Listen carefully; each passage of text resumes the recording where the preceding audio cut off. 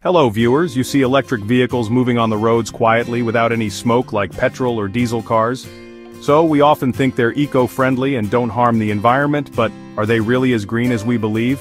To make EVs, we need special batteries. And to build these batteries, we must dig up metals like lithium, cobalt, and nickel.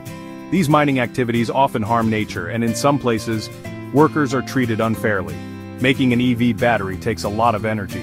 In fact, it can release more carbon dioxide than making a petrol or diesel car. But over time, since EVs don't use fuel, they usually release fewer emissions while running. Where your electricity comes from matters. If your EV is charged using electricity made from coal, it might end up polluting almost as much as a fuel-efficient petrol car. Another problem comes when the battery reaches the end of its life.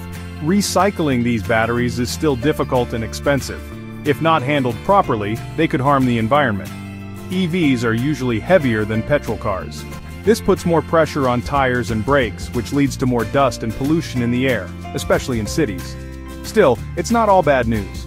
Companies are working on cleaner ways to mine metals, better ways to recycle batteries, and using more green energy to charge EVs. Electric vehicles can help reduce pollution, but they are not a perfect solution. We need better systems for production, electricity, and recycling to make them truly eco-friendly. For more detailed information, check the links in the description box. If you found this video helpful, please like it, share it with your friends, and leave your thoughts in the comments. Don't forget to subscribe to our channel for the latest updates in green technology.